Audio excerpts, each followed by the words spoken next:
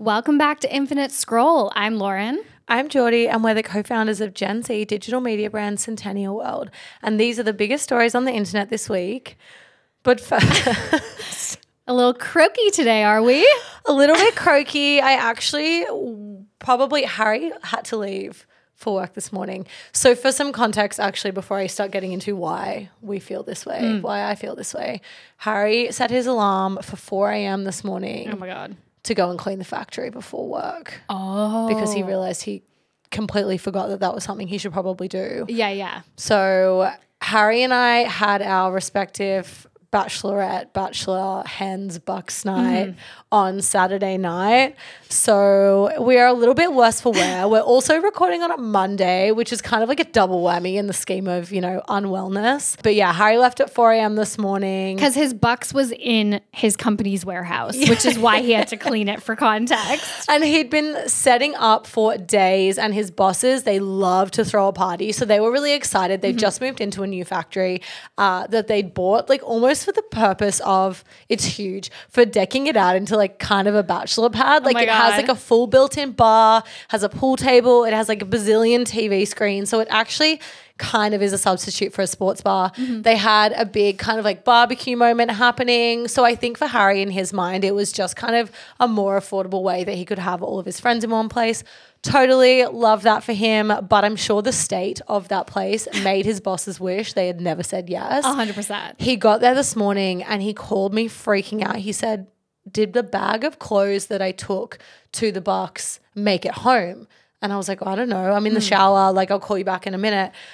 He said, "Because I just found the lid snapped off of my perfume bottle." Oh my God. In the factory, like on the floor. He was like, "I'm not sure what the fate of my bag is if I can only find the lid to my perfume bottle." Oh no. And I actually did find his clothes. Everything made it home in one piece. The reason he wasn't home in his clothes is because he had to change into like a wig and a dress, like all op shop clothing. It was the most heinous like concoction of clothes. One of his bosses brought his wife's undies for Harry to try and fit into, and Harry was like, "That's the weirdest thing that anyone's ever requested me to do. I feel really bad for Elle. She's also like a size 6. Like she's so tiny." He was like, "I couldn't even get over my knees." I got home from the hens night and he was passed out on the couch in this full get up that they'd put him in. I had to check that it was him before I like rolled him over, because honestly it could have been anyone. Like this disgusting blonde wig. He had lipstick all over his face. There was of course like penises drawn all over him in red lipstick. And I just ended up like getting all this makeup remover, like scrubbing his face before I went to bed, because I was like, "You're gonna get red lipstick all over our couch, all over our bed. Like I'm not mothering you. I'm just like taking care of our shit." And then in the morning there was just like the micellar water, like cotton pads all over the house. Like it was a train wreck. And then his dad was so unwell, because his dad came down for the weekend and is staying with us, that he didn't get out of bed until like maybe 2 p.m. And it's just such dad behavior that he kept blaming the humidity for why he was feeling so unwell. You're like, "No, you just were very drunk yesterday, Dawn." You just moved on to Bundy and Cokes at like like 8 p.m. That's never going to go down well. And I had to go and post my dress back, and he went to go and get something for dinner at the same time. So he came back with the world's biggest packet of ravioli. He'd walked like 500 meters to the shops and back. Once he sat back down on the couch after going grocery shopping to get us dinner, he couldn't even like stand up to cook it. Like he needed like a rest.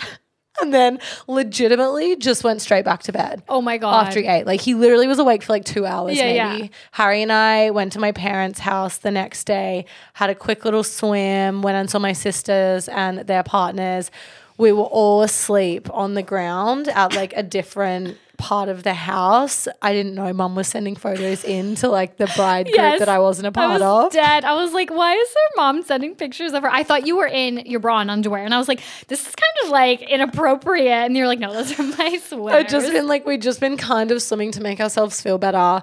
My sister ordered like $100 worth of Donut King, like all these thick shakes, cinnamon donuts. My mum and dad weren't hungover at all, and I'm so jealous of them. Like seeing people feeling just like doing errands and doing normal Sunday things when you feel like that is just like cruel.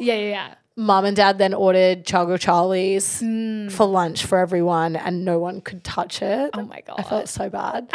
But essentially, sign of a good night. My sisters like absolutely knocked it out of the park because I didn't know anything. I'd given them a few like tidbits of what I really wanted, and I wanted like a lunch somewhere, and then I wanted like games. Yeah. But not like games like dressing people up in toilet paper, wedding dress. Like that's my nightmare. They just did like a few quizzes, which was so much fun. We had lunch at a restaurant in Surrey Hills called America. And we ended up in a private dining room, which I was literally like about to burst into tears when I walked in. It was like the bougiest, most amazing thing ever. I can't believe like how perfect everything was, considering I had no idea what was going on. We were eating like caviar filled donuts, like brie and caviar filled donuts, and the boys were like all dressed up in like op shop clothing, eating like sausage sandwiches in a factory. It was like could not be further apart with how our days ended up panning out. And then we went to the Dolphin in Surrey Hills and just played a bunch of games. I lost almost every round of every game, and I think I'd done like 14 limoncello shots by the end of the night, which is why I'm feeling the way I'm feeling. And then we went dancing at the Beresford, but the Beresford closes so early. Oh, does it? It was like same with Crystal's Hands when we went there to dance. Oh yeah, I forgot about that. Yeah, they just turn the lights on at like 1 a.m. and then kick you out. Yeah. Because we had just, with Crystals, we had just got there. Yeah. And we were so upset, I remember. It was the same. We got like maybe half an hour there. Yeah. The music was so good. It was so fun. I actually have to show you a photo of my shoes. Look at what my shoes looked like. Oh, no. And I was so anxious yesterday. I could not check what state the dress was in because I rented the dress. The dress was fine. I was so nervous about my bag because it was like this bag that I'd gotten on sale that I was obsessed with, and I was so scared. I just had absolutely destroyed it. Yeah. Look at my shoes. Oh my God, they're black. Like I have to throw them out. Yeah. They're so... Wait, where did you get them from? They're just from Zara. Okay. So not the end of the world. Yeah. It was like not a fast fashion girly, try not to be, but this is why I have to throw them in the bin. I'm so upset. I might reorder them because I love them. But it meant that when we got kicked out of the Beresford, we tried to do karaoke on the way home and he was like, no. You can't come in. We're about to close. Oh, yeah. And also, you bitches are so drunk. Like, just go home. And then we sat in the line at the McDonald's in Brookvale for like an hour, maybe. Oh, my God. Because obviously that's where everyone's stopping. So that was like very unwell. So all in all, like the most perfect, fun, amazing day ever. It probably will feel worth it maybe tomorrow when I feel like back to myself. But like obviously I'm like in this processing moment. But the girls like did so well, knocked it out of the park. This processing moment. Absolutely thrilled. Need to sleep for about 4 days. Yeah. And then we'll have my mum's organised a bridal shower on Saturday with like my grandma and my aunties and stuff. So that will be much more civilized. But the goal is to feel better by that. You will. By Saturday. You'll feel better by Saturday. I hope it's Monday. Also, after not drinking for like a couple of months, I was really, really anxious about the drinking of it all. And I just had to, lean in. I was like, this is the moment. Like this is the part that I was kind of building up to, and then you just have to acknowledge that you're going to feel shit and accept that it's going to be worth it, and then you won't feel shit again. The bridal shower won't be, a big drinking day. The wedding, I think you just are so busy on the day that you're not drinking the same amount. You're not doing 14 limoncello shots, so it should be fine. But I really think like this is the most fun moment with the worst repercussions. No, I mean, you just have to lean in these next couple months. Like you said, like obviously your hens was big, and then the events leading up to the wedding, and then your honeymoon, and then just know like these will be like a really fun couple months, but kind of unwell, and then you'll be fine. And then you can just like, I can just spend March like resetting if I want to and like not drinking. I was trying really hard to just drink intuitively and just be like, if I want another drink, I'll get another drink. If I don't want another drink, I won't get another drink.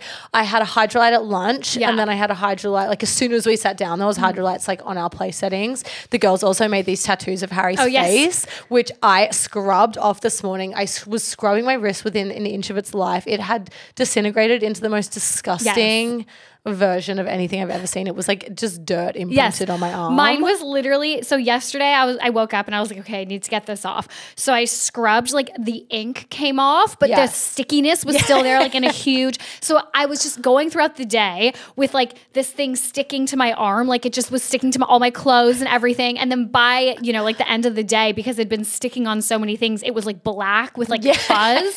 So it wasn't sticky anymore. And I was like, I need to get this off. So I spent like an hour peeling it off off like little by little. Yes, you just have to like scratch it, which is like so painful for you. Maddie just fully nail polish removed. I know. Her skin.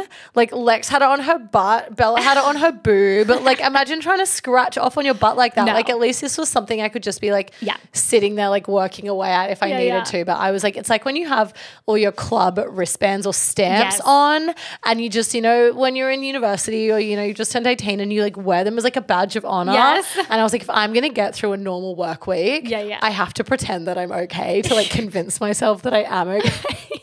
You're like, I can't have this on my arm. I cannot. I almost wanted to keep it so I could show you guys on YouTube how disgusting it looked. But I was like, I will not be able to like convince myself to show up and be like a professional functioning girly if I still have this on my arm. So yeah, everything like went as well as it possibly could have. I don't know how Don's going to get through today.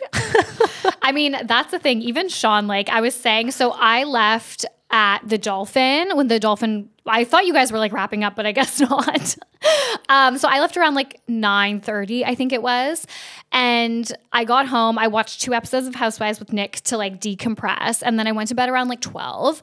And that's like pretty late for me if I'm not drinking or whatever. And then Sean got home, I think around like 2, and he was just like stumbling around the room trying to get his shit together. So it was probably like 3 by the time I fell back to sleep because it took him like 30 to 45 minutes to like settle in. And then obviously because he'd had such a big day of drinking, he was just tossing and turning the whole night. And I was like, oh my God, why? Like I should have just drank because I feel just as tired on Sunday completely. After this. No, but like you have lost sight of what you actually would have felt like. True, actually. Because feeling tired and feeling the way that I felt, like I have had some bad hangovers in my life for sure. We actually joke, my cousin Maddie one time for Danny's, like one of our other really good friends for her 25th birthday, we rented a house down in Bury and we just had like a big picnic. Like it started so civilized and stunning. Maddie used to go really hard when she was like underage. And so by the time she was like 24, she was a full grandma. Like she doesn't go out anymore. Like, you know, she's very conservative with how much she drinks. And that's just her, like she's a mum. Like she's had mum energy for a long time. She checked herself into hospital. Like she literally took herself to the emergency room on the way back from Bury because she was so hungover. Oh my God. And I was like, guys, I was 1 like second away from pulling a Maddie and checking myself into hospital. I felt so horrifically hungover. And because I was trying to get everyone to send like photos in from the day because I didn't have anything. I barely touched my phone. And the jump scare, I was like, I need to post something on Instagram because I need the serotonin. Like I need the dopamine boost of like the likes. Instagram likes rolling in. But when I went to open Instagram, it opened on my front camera and like trying to post a glam shot from yesterday versus what my front camera was showing me was like the biggest jump scare I've ever seen in my life. I wish I had the balls to post what I looked because it was just like the comparison was completely unhinged. Yeah. No, that's so funny. It's so good that you had so much fun though. And it was honestly like perfect. The lunch was exactly your vibe. Like it was literally perfect. It was perfect. So I'm so sad it's over. And that's what everyone was saying. It's like the wedding is a couple of days long that we're bullying everyone into because it is so right that the day comes and goes so fast. And I was like, if I didn't have this seedy headache, like it would almost feel like it was a dream and it all comes and goes and you like you never, even when you think you're appreciating it in the moment, it never feels like you are. Yeah. So I feel like that was a really good taster for how much I truly need to like savor everything moving forward because then your bride era just comes and goes and you never get that again and you might. In theory. And Harry was the same. I was like, look, you only have to do it once because he was so anxious about being hungover as well. Yeah. I was like, it's okay because we only do it once and the hardest part is over now because we're kind of feeling better.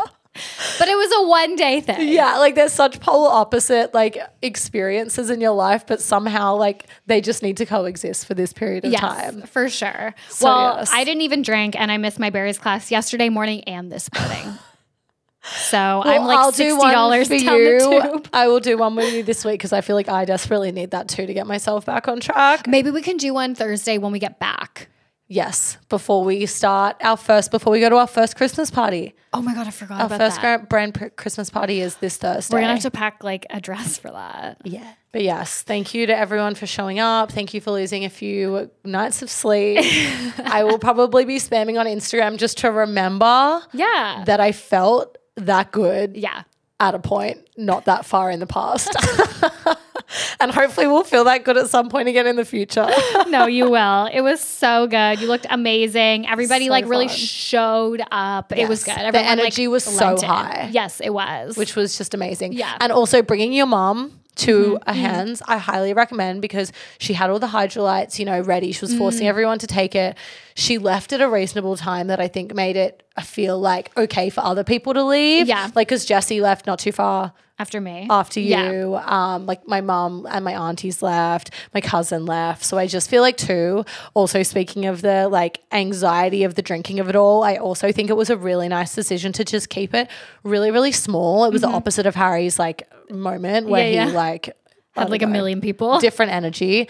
But it really helps ease the anxiety when you realize that every single person that was there, I could be the biggest idiot in front of.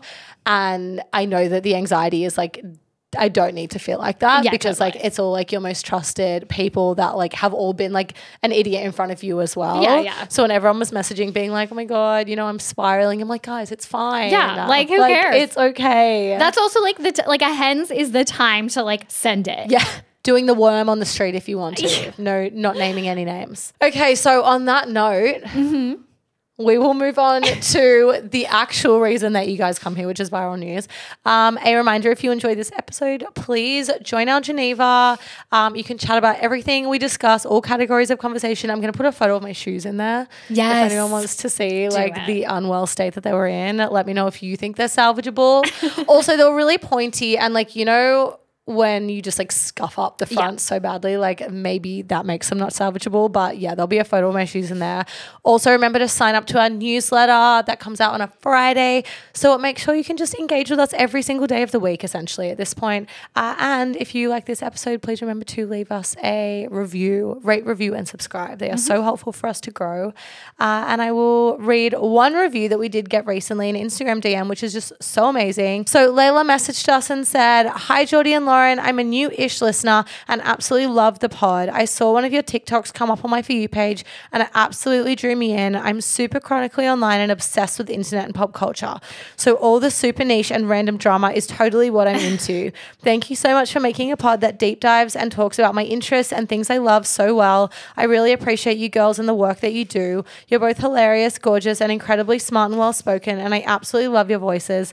You guys have such a great dynamic and I hope this pod never ends. Love you girls so much." Oh my God. Thank you. That is so nice. That is so sweet. That's what Jordy needed. Really, even though the voices are going to sound different today. I hate to break it to everyone. This is not of the regular voice. Also, when we remote record, which is something that I've always known, we are a lot more chill. So our voices, because we're not performing in the same way. It feels like when we're in studio, we're it's not a performance, but having the camera there and all the lights, it's feels like a production. Yeah. And I also feel too, when we're remote, we're a little bit more cognizant of waiting for the other person to finish making their point. True. And also we're usually recording not in a closed space. I'll have my family in the background or whatever, because you're at home or whatever. So it's just a different vibe. And so I've always known, since we've done the podcast, remote recording feels lower energy. I've always thought that was a bad thing, but we got some comments last week when we had 2 remote episodes being this was so calming. Lauren's always so screechy. No, it wasn't screamy. It was just that we were loud, because I just think we get overexcited when we're making a point. It's the energy is so different when you're together versus remote. Yes, totally. And I think that is why we do remote episodes so infrequently, is because we do value that. It helps us bounce off each other too, but it is really funny. So we're going to try and not be as loud on a day-to-day basis. As annoying, sorry. But it's honestly just who I am. It's the North American in me. I'm screechy. Every now and again, I don't notice it because literally we spend more time together than we do with our partners. But every now and again, if we're out with the boys, and Sean will be Lauren, use your inside voice. I know. And I don't even notice it because that's what I function with day to day. And Sean's shh. I know. Bring the energy down 10 decibels. He gets self-conscious of me. He's stop screaming in public. And I'm I can't help it. I literally don't realize. Well, it's if anyone brings up Housewives. then yes, I can't control and the myself. energy increases. It's just who you are. Exactly. And then we got another review from Maddie who messaged us and said, been listening to you for about 6 months now and finally getting around to finding your Insta. I love the chit chat of the pop culture updates and the deep dives are so much fun. I wonder what a deep dive into a recent trend of de-influencing would look like. Also, this is directed at specifically Geordie. I'm so glad you're off the Colleen Hoover reading trend and would love to recommend some books so you can stay in your reading girl era. People are so pressed that I am into Colleen Hoover. I mean, like, as you guys are all on this journey with me, like, I'm realizing the error of my ways. I think Colleen Hoover was just a really good gateway author to get me back into reading. Like I said, it's been a long time since I've like consistently read, and she was just like very easy, very buzzy. You could engage in discourse around her books. I appreciate the fact that she is not the world's best author. So I am using that as my jumping off point. Definitely recommend me some books for sure. Can't guarantee that I will read them because it's very hit and miss still with the consistency of my reading. I'm still trying to work my way through Glossy, which isn't getting any better. And obviously, you know, it's a bit busy. I'm going to be consistently maybe a bit hungover in the next few weeks. So I'm not guaranteeing that I will get through any books. You can be in your reading girl era in like March. Yes. Starting in March. Or maybe, you know, I'll smash through a few books. We're doing a few like beach days just straight after the wedding. Like a few pool days just to kind of decompress. And that is always planes. Yeah. Pools is generally when I read. So hopefully I can catch up on a few things, but definitely send them through. And thank you so much for the kind words. I will not read any more Colleen Hoover, I promise everyone. Or if you do, you won't talk about it. Yeah, I will do it in secret. All right, guys. So let's get on to viral news. The first story, the big story of this week. The big story. Colleen Ballinger has returned to YouTube following the grooming allegations and her toxic gossip train apology. Colleen Ballinger is back after a 5-month hiatus following one of the biggest online cancellations probably to date, I would argue. The creator, who faced intense public scrutiny earlier this year after it was revealed that she had fostered several inappropriate relationships with young fans over the course of her career, returned to her vlog channel on November 18th with a new video titled Fall Vlog. Before getting into the video, Colleen sits down to address the allegations, including her highly criticized apology video, apology in air quotes for sure, that she posted back in June, in which she strummed a ukulele and sang a song called Toxic Gossip Train about the accusations leveled against her. She said in her new video, quote, "Obviously the last video that I posted on here, it's really embarrassing to say the least. I was being accused of some pretty awful things and I was just mad and I should have handled the situation with maturity and empathy, but instead I just let my ego take over and I'm really disappointed in myself." Colleen admits that over the past 15 years of her career, there have been times when she was, quote, immature and inappropriate with her comedy. Quote, "I did not put enough thought into my fan interactions, and because of that behavior, people got hurt, and I am so sorry." She finishes her short statement by saying she plans to put out positive content into the world and understands if her audience can't forgive her. Quote, "I am not a perfect person and there are plenty of things in my past that I wish I could go back and redo. I don't have control over any of that and I don't have control over the things that people say about me. I only have control over my actions moving forward. So I'm going to do everything that I can to make sure that I create positive, kind, inclusive, safe space online with my content." So I don't think anybody needs a recap on this. We became like a dedicated Colleen Ballinger cancellation podcast for a little bit there. So I'm sure A, a lot of you guys have been on this journey, or B, found us through that content. Oh my God, true. Found us through that journey. Yes. But over the past 5 months, Colleen has faced allegations of manipulation, grooming, and racism. She was also accused of sending Trisha Paytas's OnlyFans content to minors as a way to mock her former friend and strengthen Colleen's relationships with fans. The fallout from these ongoing allegations was intense and even led to statements from Colleen's former colleagues and collaborators, as well as her ex-husband, Joshua David Evans. Her initial apology video, Toxic Gossip Train, was not well received, as viewers felt her song made a mockery of the allegations while she avoided taking any accountability for her past actions. Okay. How do you feel about this apology? And then we'll kind of get into the response from the people that have spoken out against her. Okay, so I actually didn't think she was ever going to address it again. I thought she was like maybe just going to ditch Miranda or make a statement about the fact that, you know, our prediction was she could maybe find a way to start posting content again and like kind of regain kind of the trust of her like, you know, diehard fans, ride or die fans. But I didn't expect her to address toxic gossip train. And if she's going to address it, it's also bizarre that it still exists. Like she didn't take it down. She's saying like, that was really immature of me.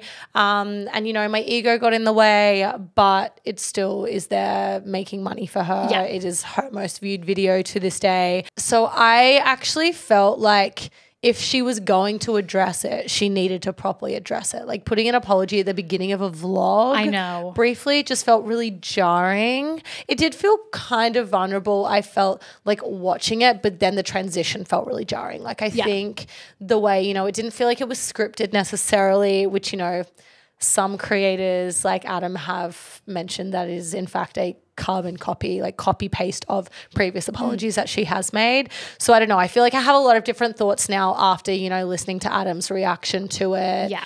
Watching the content of the vlog after was so transparently like wholesome. Like I just thought it was so funny, like how obvious she was like clearly trying to be like, look, I was just out here trying to be a mum for the last 5 months. Come and look at my chickens and these eggs that I make myself. And, you know, I like, it's just, we live this really like cutesy kind of life. Like ignore all the fact that I did all these terrible things before. Yeah, 100%.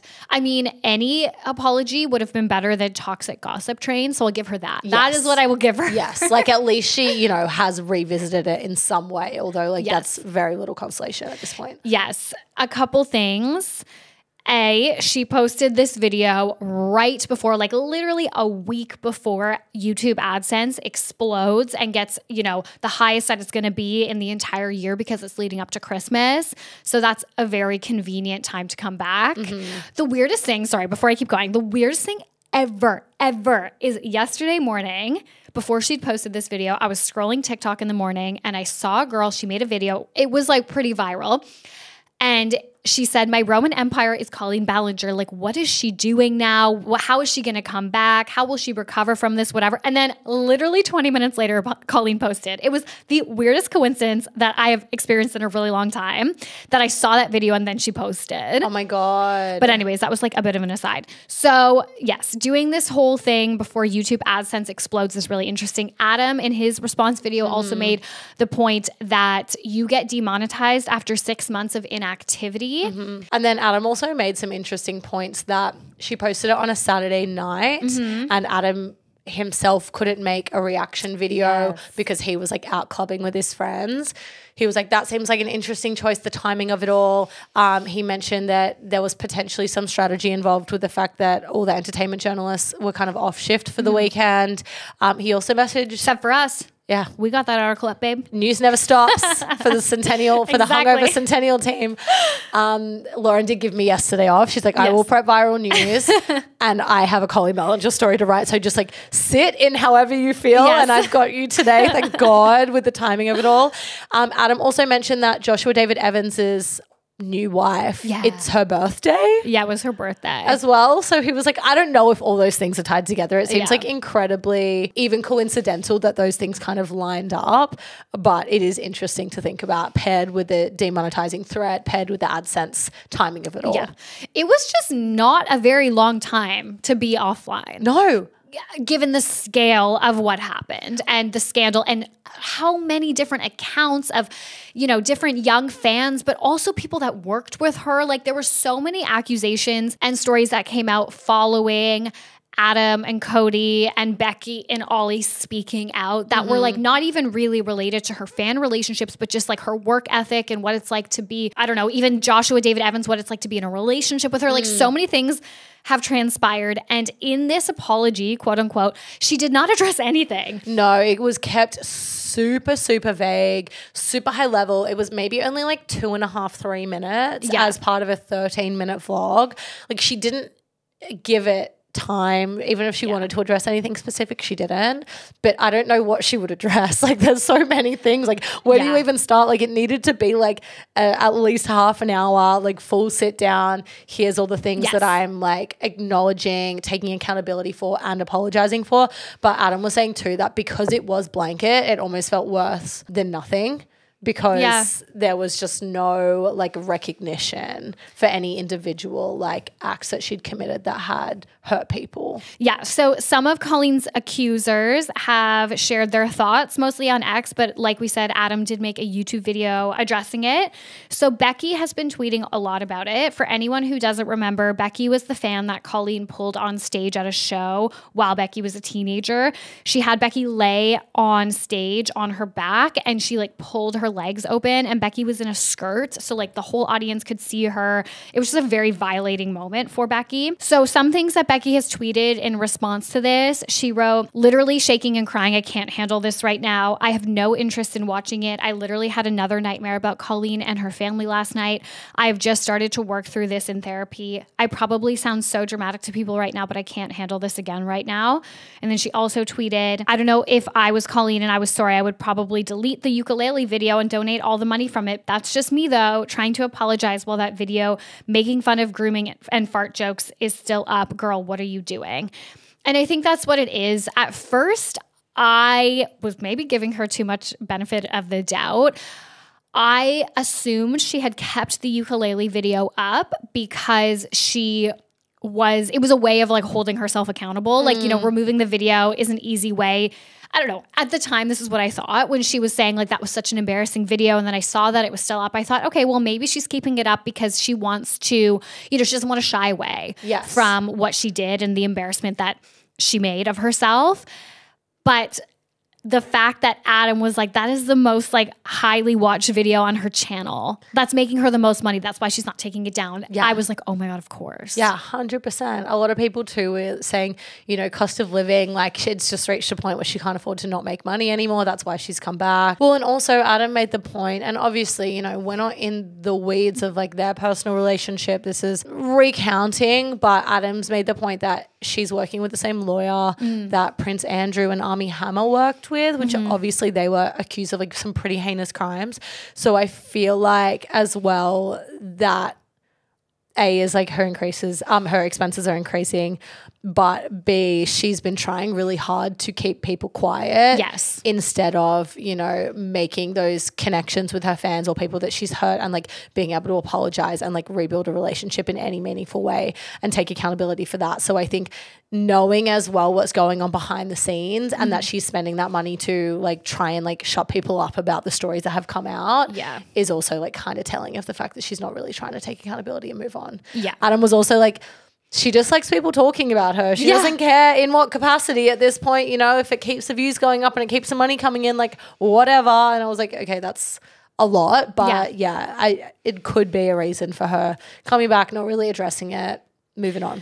I think everyone should watch Adam's reaction video because it actually, like, I had like a visceral reaction to it, even though obviously we know this story so well. It is so, just with the way that news moves and, you know, her being quiet for so long and kind of glossing over the accusations, it is easy even for us to like forget the scale of the accusations and the harm that she caused. And watching Adam's video saying point blank, she groomed me. Like, this woman groomed me and here's how I feel about it. And here's why you should not watch her. Here's why it's not okay. It was almost like confronting to me again to be like, oh yeah, like I actually forgot how fucking serious this was. 100%. I felt the exact same way. Like when I watched Colleen's apology, I felt very differently to how I felt after watching Adam's. Like it really reminded me as well of like, you know, listing off all the people that she should have apologized to by name or recognized by name and the damage that she had done. Adam kind of bringing that back up and like summarizing it again was like, oh yeah, the internet moves so fast.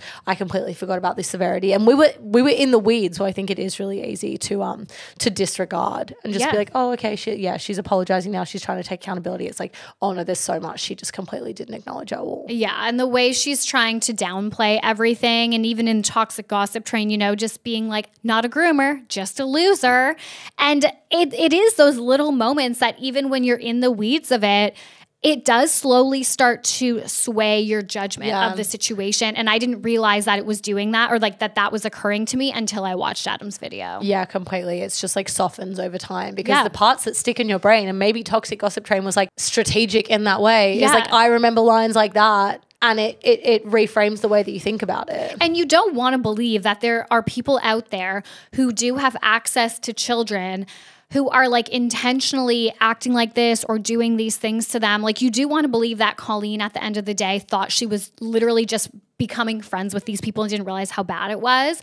But then to see how she has handled this shows me that maybe she didn't know what she was doing at the time, but she doesn't give a flying fuck now. 100%. That's what she did. Oh my God, you're actually like articulating the thoughts that I was having in the car on the way here, being like, how could you not be like as mortified as we all feel about what's gone down? Yeah. And it's not coming through in anything that she's put out, that she feels that way, that she has the reaction that she should have when she realizes the impact that she's had on these people. Yeah, like even if for some reason in her own brain, she didn't think that like talking about her sex life with a 13-year-old was inappropriate, sending Trisha Paytas's nude photos to minors was inappropriate, whatever her behavior was, even if in the moment she did not realize how inappropriate that was as like a 30-something-year-old woman.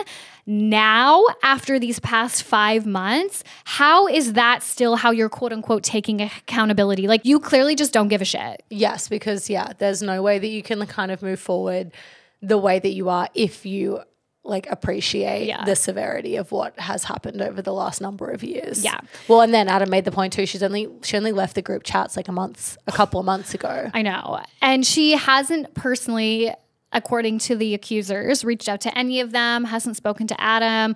He should be the number one first person she's talking to, like messaging him and, you know, having a chat with him about everything that went down. Well, and if you are so worried about the way you're perceived, like court of public opinion, like is Adam not the first one you would want to kind of smooth things over with, or at least, you know, have that conversation about where you're both at and take accountability? Because Adam's also going to tell everyone if that's happened or not. So at least like give yourself a chance for, you know, if that's all you care about is like what you look like in the public eye. Yes. That would have been strategy number one. Yeah, like every step has been confusing. Yeah, I agree. So Ollie has also spoken out. Ollie was the former fan who accused Colleen's brother, Trent Ballinger, of using his proximity to Colleen to foster an inappropriate relationship with Ollie when he was a teen. So Ollie tweeted, quote, "I would have at least liked her to be less vague with her apology and address specific issues. You can't just apologize for everything once, you know?" Someone named Emily tweeted, "I genuinely think the money has started drying up, and with the cost of living, that's what she had to do. Come back, at least that's my running theory." And Ollie quote tweeted that and said also the fact that if your channel is inactive for 5 months or something, then you stop making money, and it was getting pretty close. So that's what Adam was saying is like the 6th month of it all. And then Swoop, who is a YouTuber that has been interviewing Colleen's victims and creating documentary style videos about the situation, she tweeted about Colleen's lack of acknowledgement for the victims, writing something Colleen forgot to mention: the names of those whose lives were hurt. Adam, Becky, Oliver, Joshua, Alex, Soph, Ella, Bella, April, the fans, and so many others. Let's keep them in our warmest thoughts and lift them up as they continue to process their individual timing. Yes, completely. And I do think Adam mentioned as well, the timing is that they kind of, I mean, Adam specifically made a video a few days ago about how feels like he's actually doing really well with everything that he's gone through, and he's been seeing like a therapist that specializes, or a psychologist that specializes in like childhood trauma, and he was saying like how much better he's doing. And so he's like, for this to kind of come out a couple of days later, like it is just really stressful timing. And I'm sure everyone's so overwhelmed when they felt like they maybe have just started to get a handle on like how to process everything, and they have been like, you know, everyone's been able to come together and share their experiences and start working through them in their own ways. And then for this to kind of, it feels like a bit of a slap in the face for all these people that have just started processing how they feel about it and publicly doing so. Yeah. So classic Colleen at this point. Yeah, I guess she's just back. Yeah. Like, I guess there's probably not much else that's going to be said about this on her channel, in her content. Yeah, I think she'll just keep posting now and move on, and it will just be like, in her eyes, like normal. She probably will never go on tour again. It will just go away, which is like the fucked part. Yeah, it will. And if she's ditched Miranda, which she hasn't made like, you know, any claims about yet, but that was our prediction of how she's going to move forward, is she just said she's retiring the Miranda character. She won't have the capacity, like her career will change. Yeah. She will have to lean into kind of different kinds of content. And for that reason, I think people will just be able to like separate like a new and old Colleen, and she'll find new fan bases of, you know, maybe mums following her for like mum content that don't have any awareness of her past even. So we'll see how that goes. I agree. Okay, so the next story is that Lil Tay has finally spoken on the bizarre death hoax that took over mainstream media a few months ago. So Lil Tay did a feature interview with Rolling Stone this week, and it was her first interview since her like viral death hoax, which sounds insane to say in a sentence. Yes. But in August, widespread reports about the passing of Lil Tay and her brother Jason started circulating across the internet. So Lil Tay first skyrocketed to virality in 2018 for her outrageous online persona. At the time, she was around 11 years old and made videos flaunting her lavish lifestyle.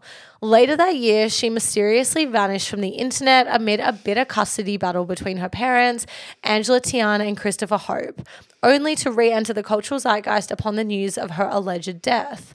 So Tay now has musical aspirations and sat down with Rolling Stone to open up about her career. And in the interview, she alleges that the hoax was organized by her now estranged father as a, quote, last resort to sabotage her.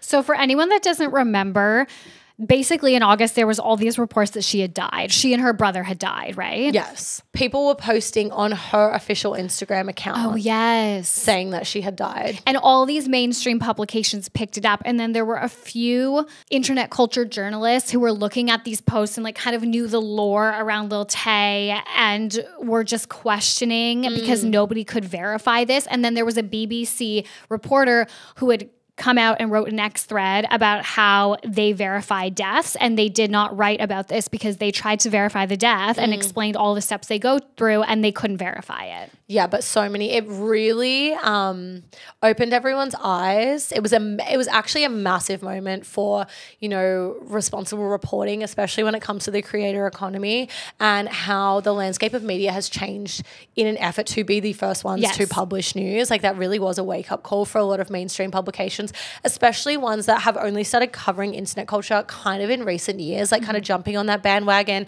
recognizing that people care about creators as much as, you know, we have tried to bring gravity to. So I think it really opened people's eyes to the fact that processes like do need to be followed. Yeah. But since that all went down and people recognized that they'd made a mistake in reporting on her death because she was in fact alive, there has been constant speculation about Tay's relationship with her father, and many believe he was physically and emotionally abusive to her as a child. So this is a conversation that kind of people have been having on the down low for a couple of years, but this kind of has come to a head recently with the viral death hoax and then B, kind of her hiatus on social media over the years. So Tay also blamed her 5-year absence from social media on her father, noting that she was, quote, very unmotivated and depressed during this time. So her father denies the allegations leveled against him, claiming that, quote, somebody has a strategy. The good way to get publicity is to make accusations against me. They are all false. So many online users also harbor suspicions about Tay's older brother, questioning whether he was, quote, coaching her and exploiting her for viral fame, accusations that Tay herself refutes. She told Rolling Stone in the interview, I am the one that's always wanted to become famous. I was the one who had a vision for myself as an artist and I made it happen. And of course he helped me. And then ever since her mother won the custody battle, Tay and her team have been working to fulfill her dreams of pop stardom. So she said, I always had a vision of myself becoming famous. It was something I always wanted to do, and I just spoke it into reality. And then late September, she released her first song titled Sucker for Green. And the video clip is like really taking me back to a different era of like pop culture. I feel like it feels so cartoony. Do you remember that Lily Allen video clip? I can't remember what the song was for, but there is a Lily Allen video clip that it's a lot more sexual in nature because Lily Allen was like kind of that kind of artist. And an adult. And an adult, but you know, it's very like showy. It almost feels like comical. Like I can't tell whether she's trying to lean into a stereotype or whether like this is just the vibe that she's going for now. Yeah. I mean, I think the story around Lil Tay is very sad. I do believe that it is a story of a child being exploited for fame and followers and money by her dad and her brother. There's always been an element of like kind of AI about her too. Like I think people were really confused like with the AI influencers and stuff too. Like she just sat in this unique position where I think people have always been a little bit confused about her presence because especially starting so young. Yeah. Like I feel like there's so much awareness around, now what age you let kids get social media accounts, for fear of them being exploited or getting wrapped up in things they shouldn't be wrapped up in or being exposed to things they shouldn't be exposed to. So the fact that she has been an influencer since she was so young has always confused people. I think people don't know like what category to put her in. Like this Rolling Stone interview was actually really interesting and unique insight because I think before then we feel like we've never really known who she is. Yeah, but I think at the end of the day, like even when you hear child stars be like, no, I wanted to, I begged my parents to let me do acting and stuff. It's like kids don't get famous at 11 by themselves. There are parents that are pushing them just as hard into the limelight. And obviously we talk a lot about like influencers and creators and keeping your kids offline and where kind of the laws should lie with that. And Lil Tay is a true cautionary tale of that. She's just like an influencer, like a social media example of like child stars being exploited by their parents, like celebrities. Yeah, completely. And I think that sometimes we, when you do read things like this and you can see it transition, like if this does successfully transition into a career, it is different kind of from the Everly LeBrant situation of it all because she is like the face behind it. She can present the messaging in some type of way. Like there's no one around her that we can like immediately blame that's also public. Like I think with Everly and releasing her song, it also still felt like quite childlike, whereas Lil Tay has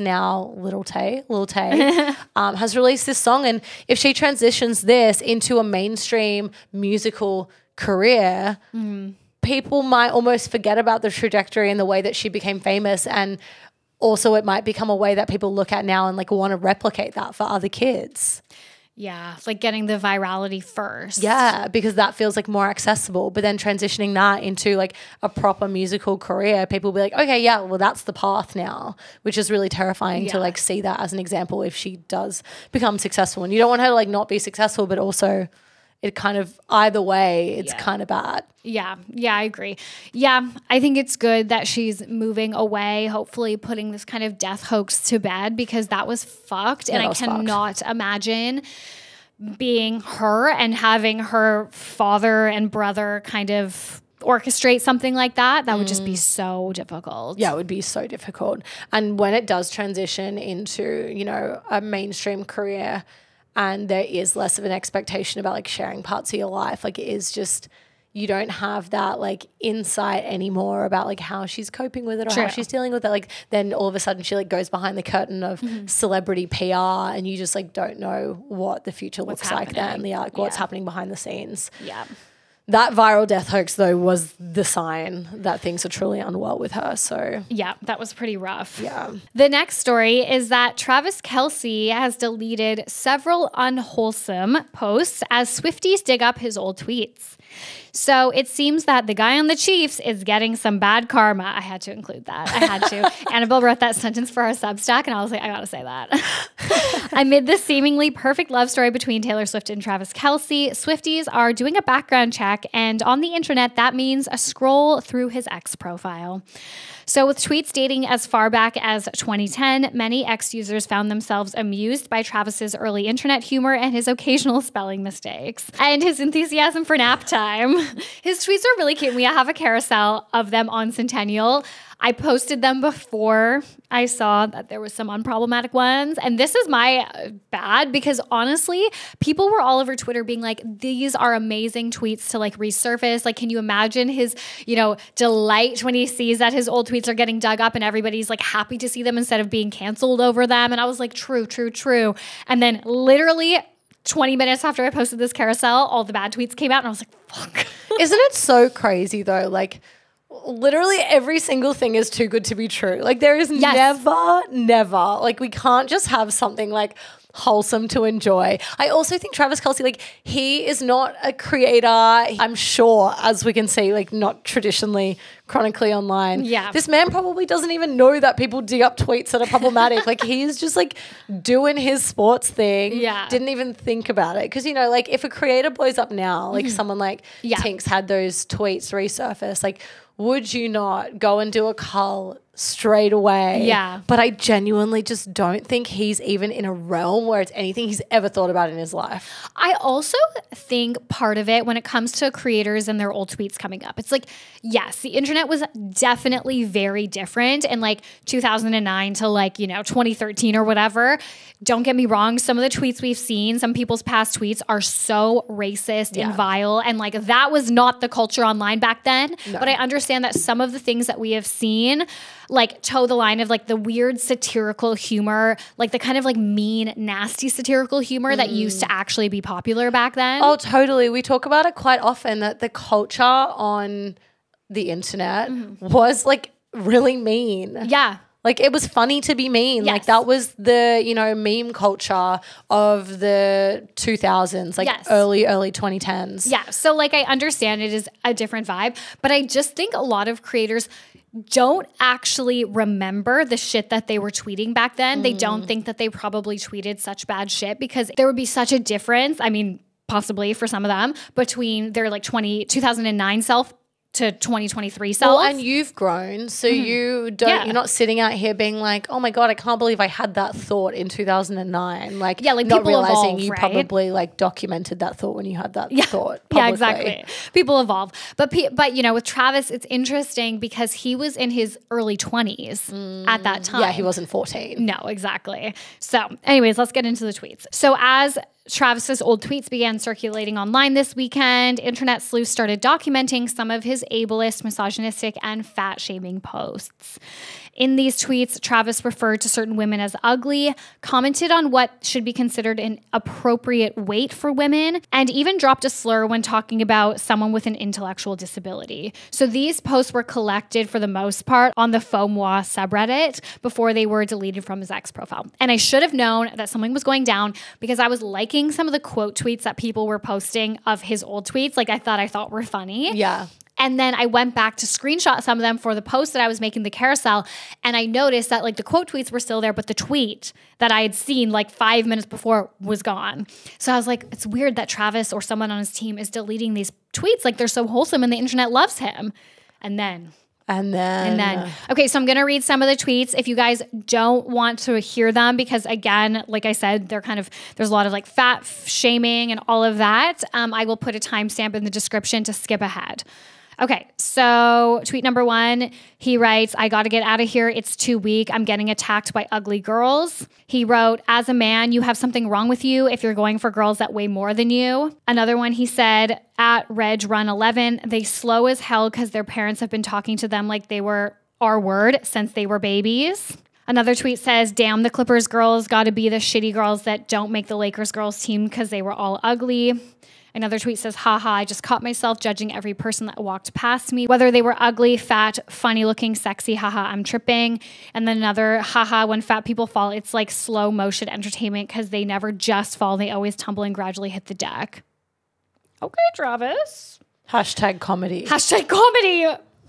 On the last one, so. No. And nothing is going to happen to him because, like you said, he's not a creator. He does not rely on fan income and being, well-liked or having a fan base. Well, and the people that have typically paid his bills, football fans, aren't a part of this discourse, I think for the most part, like for a mainstream American celebrity athlete, like they're not the people that are, looking out for a cancellation moment the same way that like Taylor Swift's kind of fan base is a lot younger, like more likely to be online. And obviously that could be like a massive stereotype. But yeah, I don't think they had existed in the same realm until previously. And he could just go back to his job if he needed to and like separate himself from all of this kind of discourse. Yeah, although I guess he does have a podcast, which kind of puts him in like the public sphere. But aside from that, like all of his sponsorships and podcasting and whatever, like his NFL career will be fine. I am sure that this is tame in comparison to what a lot of football players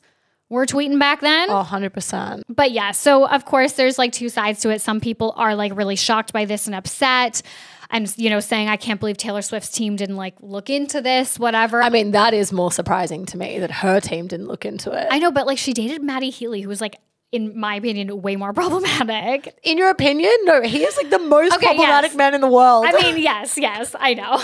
He's like saying this now. Like in 2023, he's saying shit more unhinged than this publicly on podcasts. Like he is literally fucked. Yes. But then of course there's other people that were like, this is 13 years ago. The internet was different. The vernacular was different. But yes, so we will keep you guys posted. I have seen very little coverage on this. The only mainstream article, at least this weekend, that was covering this was the Daily Beast. I was sure it was kind of public knowledge at that point, or people were starting to see about it, but no one was covering it, and it did feel like it was intentional.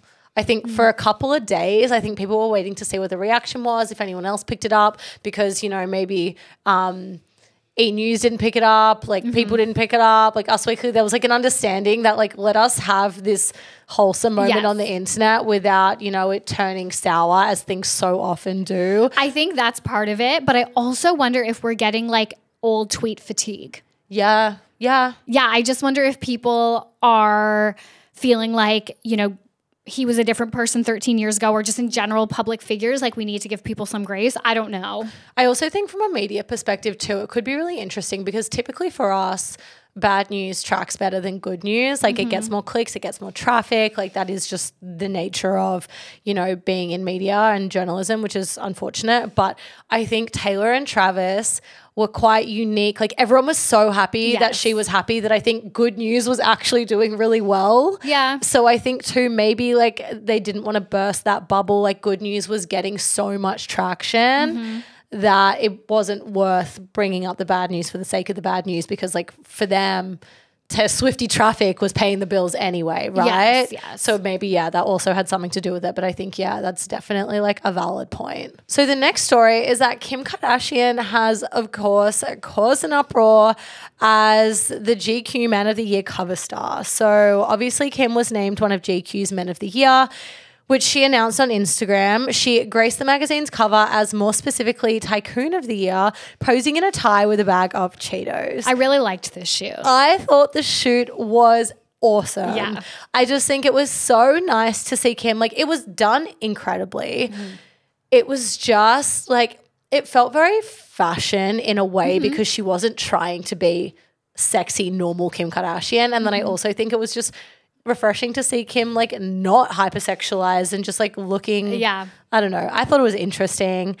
She was joined by Chris and Courtney and Khloe for the interview, which covered everything from Skims to her family to her late father, Robert Kardashian. She also discussed her divorce from Kanye. She said, quote, "You want to be sensitive because they're just kids and it's hard to go through no matter what age. You have to make sure that you only go to a level that they can understand, and it's okay to show a vulnerable side, but you never go to a negative side." So the interview was great. It was a lot of insight into, you know, the business prowess that we've seen her kind of become a bit more known for recently. But there has since been a wave of outrage at the publication for including Kim on the Man of the Year list, on this year's Man of the Year list. So someone wrote, "Help me understand why she is on the cover of a Men of the Year edition. So being a successful business person is a quote unquote male trait. Weird." Another shared, quote, "I just feel like this is taking away from the successful men, you know?" Okay. And this, ladies and gentlemen, is why America is now laughed at around the world. Absolutely freaking embarrassing. Okay, that is the funniest take I've ever had in my whole life. Thank you for bringing that to our attention.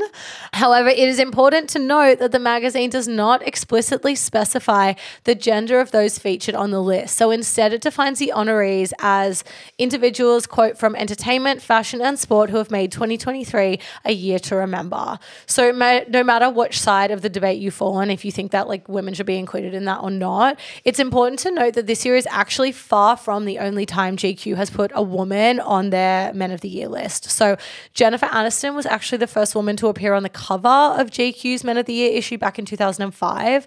10 years after the magazine started doing the list. And this was off the back of her breakup from Brad Pitt when he'd already moved on with Angelina Jolie. And people really liked seeing this huge publication support her in this way. And since then, there have been several women on the list. So in 2011, a Man of the Year cover went to Mila Kunis. Rihanna was featured as GQ's Man of the Year in 2012. Shailene Woodley made the list in 2014. Gal Gadot made the list in 2017. Serena Williams was on the cover in 2018. Jennifer Lopez in 2019. And rapper Megan Thee Stallion was in the mix in 2020. So obviously no one is as controversial as Kim. Mm-hmm. And this has like become way more divisive because of the fact they chose her. But like, whatever. It's great press for GQ, I reckon. True. She looked amazing.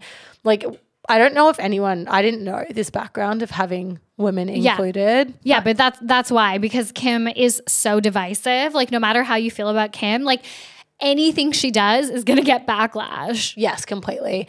But I 100% think if we're looking at that category of influence, of course she deserves to be on the list. Like, I'm surprised it hasn't happened sooner. Yeah. And I think the move from GQ was like purely strategic. Like, everyone is talking about this cover. Like, I didn't know that any of these other women were on the list because they also don't have the... Yeah, like the influence or power that she has. Yeah, so I think it's significant. I think she looks amazing. Love everything about it. Except Rihanna, sorry. Rihanna definitely has the influence and power that Kim has. Yes. Yes.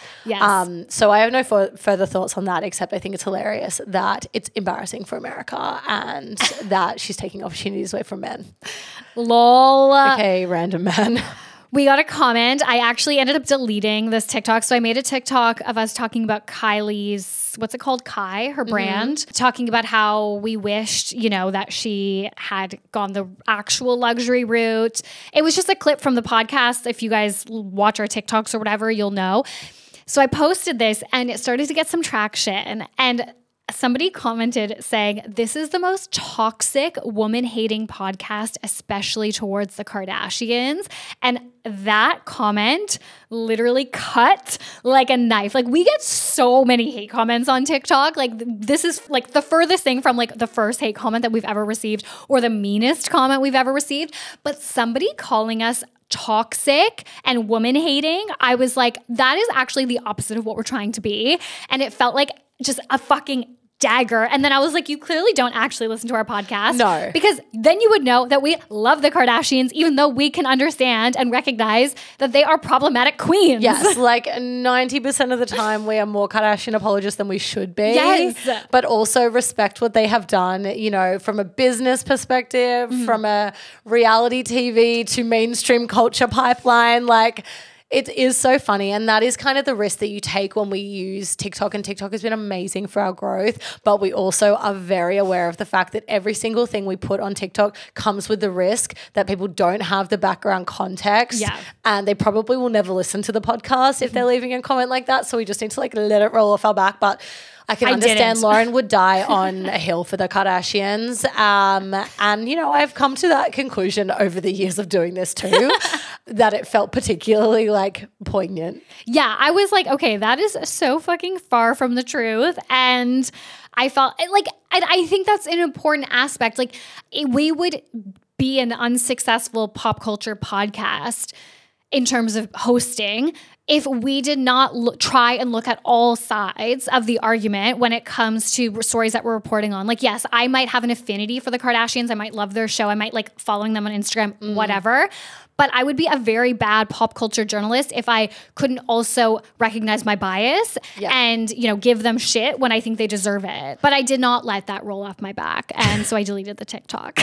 Because I was like, I can't deal with this right now. You were in the weeds of the comments last week. At the end of the week, she was messaging me being like, look at this comment. I'm like, stop looking at the comments. I know. I don't know what it was. Like, last week was a particularly like anxiety inducing week. I mean, we had a few videos go viral, which I think always does not help. Yes, completely. And it also came off the back of the Emma episode, and I think that left us very on edge because same thing, we didn't want it to look like we were coming for Emma. We were trying to give her, all the credit in the world for what she's done for the creator economy while still being like providing a balanced argument, providing both sides. But I think we were like on edge about how that was going to be received because we never want to be seen as woman hating. That's insane. No, oh my God. Toxic and woman hating, you guys. I'm dead. Speaking of women hating, oh my God. No, we hate men, you guys. Although if you listen to this, I went to a Bumble dinner. They revealed their 2024 dating trends on Thursday night last week. And they were telling, you know, everyone kind of gets the mic at a point during these dinners and they try and make it really interactive. They always have just really interesting, smart people in the room, which, like, you know, thank you for inviting us. Normally we get invited. And everyone kind of shared their experiences with dating or, you know, like in relation to the trends that they were revealing. And Lucille picked up the mic after someone had like spoken and she was like, oh my God, guys, it's okay. Like, we don't hate men. Like, I don't want anyone to think we hate men. Like, it was just like a funny story. Yeah. But she was like, all the journos in the room just want you to know, like, we're just speaking like in a funny way. And I wanted to be like, no, but sometimes we do. We hate men. Yeah. Not the men that listen to this podcast. No, we love you guys. Broadly, that's the sentiment. Broadly, we hate men, obviously. Yeah. We're scared of them. Okay, the next story is that the BFFs podcast is facing backlash for their reaction to a viral TikTok about working 9 to 5. So last month, a girl named Brianna Acero went viral when she posted a TikTok crying and talking about how difficult it is to adjust to working 9 to 5 post-college, especially when most of her college experience was at home during COVID. She's blonde. She has really big eyelashes. I'm sure you guys all saw this video. It was so viral at the time. In this video, she said, quote, nothing to do with my job at all, but just like the 9 to 5 schedule in general is just crazy. She said through tears in the original video, going on to elaborate that she found herself without the energy to have a life beyond work, largely because of her 2-hour commute. Her video was picked up by mainstream media globally and used by right-wing pundits to bash Gen Z, like Fox News, who called the generation lazy. Original. Come on, come up with a new adjective for Gen Z. Millennials were lazy. Let's give them something else, okay? Brielle addressed this attention in an interview with Rolling Stone, saying, I don't even understand how this has turned into a political argument when all I was trying to do was have an open conversation and be respectful towards people that work even longer hours than I do. Now, the BFFs podcast has inserted themselves into the debate. They recapped the TikTok on their podcast, and Dave said, yeah, welcome to the world. And then Brianna Chickenfry responded saying, I mean, yeah, it sucks, but that's just life. Go try to make a better job for yourself if you want to. We did it. Okay, you didn't do anything. We don't love Dave. We are not Dave's biggest fans, but Dave built that company from the ground and then like gave the opportunity, passed that along on a silver platter. Yeah. Understandably, people are calling Brianna's comments out of touch, considering she is a very famous and likely, as a result, pretty wealthy influencer. And I want to make it clear, that's not to say that influencers don't work very hard. I mean, we have this podcast because we love creators and influencers. We recognize that they work very hard. We know the entrepreneurial, self-employed grind. I am sure that Dave and Josh and Brianna are working longer hours than 9 to 5. I'm sure that they are working very long hours. You know, it's a job you can never switch off from when you're an influencer. And it comes too with obviously like lots of other layers of facing public backlash. Yeah. But like, you also think that would mean you would have more empathy instead of like bringing people on or showing people's TikToks then to just like slam them.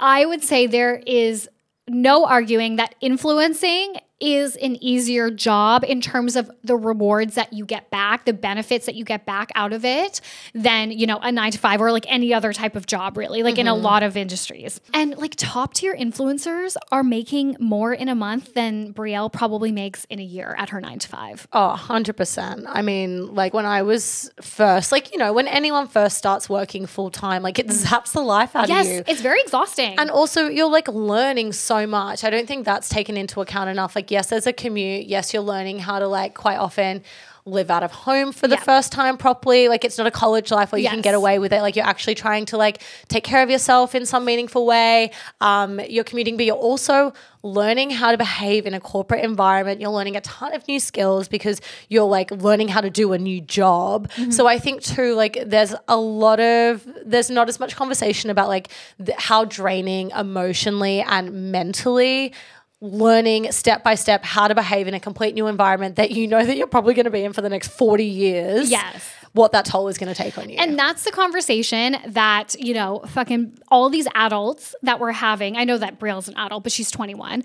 That all of these adults that have been in the workforce for a long time should have been having, as opposed to just branding her as lazy and entitled and not wanting to work. They should have been taking this and, you know, had a moment of empathy, self-reflection, and opened that conversation about how difficult the transition is between college or school and the workforce, because it is fucking exhausting. Yeah, it is. And it's also insane because at the same time, everywhere around the world is doing trials about a 4-day work week because they know how insane it is to expect people to fit their whole life in a 2-day recovery period when they're working 5 days a week. And, there's spawned a million memes, spawned a million commentary pieces about burnout. We're so hyper aware of that. It's just so funny that they picked the young girl that made a viral comment to slander her on behalf of a whole generation when it's not like anybody else is not having this conversation. And, all you have to add to this conversation if you want to address her and this whole thing is, yes, it's exhausting, but it won't always feel that way. I remember in my first job coming out of university,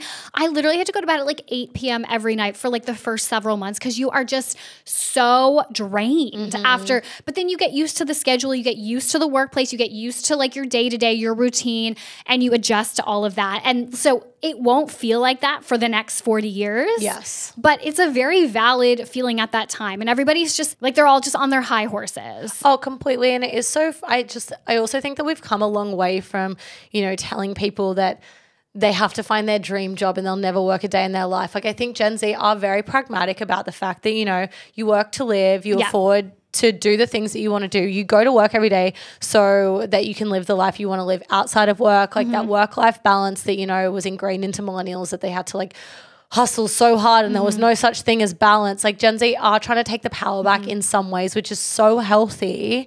But I also think staring down the barrel of a 40-year career and being at the very beginning of that and not loving what you do every day, I appreciate that would feel like an existential crisis at a point as 100%. Well. 100%. It's just such a transitional phase in somebody's life. I just think it's so small-minded of all of these adults that have fucking come for her. But anyway, so Brielle, she responded to Dave and Brianna's comments in a TikTok this week.